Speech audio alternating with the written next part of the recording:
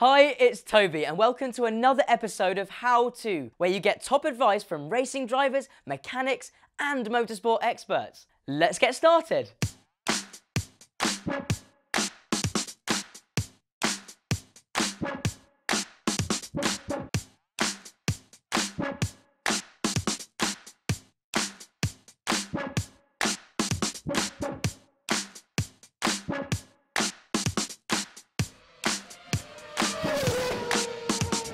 The composite is, for us, it's carbon fibre, but a composite can be a collection of any materials. So if you take concrete, for example, concrete is cement with stones in it. You don't get the properties of concrete from stones, you don't get the properties of concrete from cement. You bring the two together and there you have a composite. Carbon fibre within Formula One is something that's been around for probably the last approaching 30 years.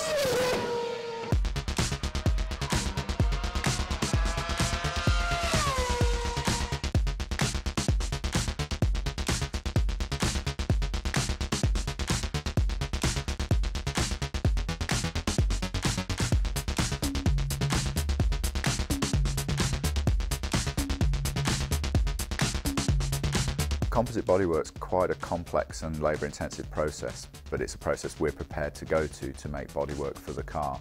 It starts off life in the technical office where the designers prepare designs, choose the shape of the bodywork they want. We have to manufacture patterns that we do on some of our larger machines here, and the patterns create almost a form, a shape, a copy of the shape that we want.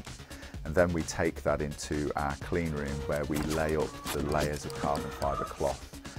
And that can be many layers, sometimes up to 100 layers. Once we've done that, we then seal all that together. We put it into a vacuum where we can suck all the air out and clamp the layers down. And then they're moved into our autoclaves, which could be considered a pressure cooker, where we cure the resin that's embedded in the carbon fibre cloth and put them under pressure at the same time to squeeze the layers together. Usually it's around about 180 degrees and up to about 7 atmospheres or 100 psi.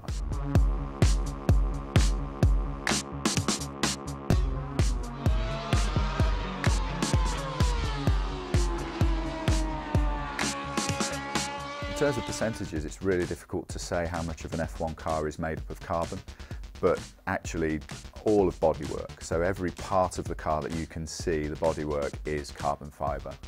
Even the steering wheel is bespokely made to the driver's requirements, all out of composites, all the suspension, all the bodywork, the chassis, the survival cell that the driver sits within is all composite, the gearbox. Now the majority of teams are using composite carbon fibre gearboxes, so it's a huge impact that it's had on the sport.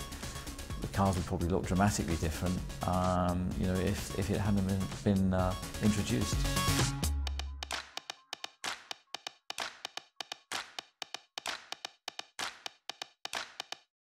That's it for this week's How-Tos. Tell us what you think and comment below. And make sure you subscribe to RaceWorldTV to get your weekly episode of How To. See you next week. Bye for now. When I heard the news that I got the seat, it was obviously a big surprise for me because up until that point I didn't really know where I was in terms of getting the seat. So it was a big surprise, and it took some time to really realize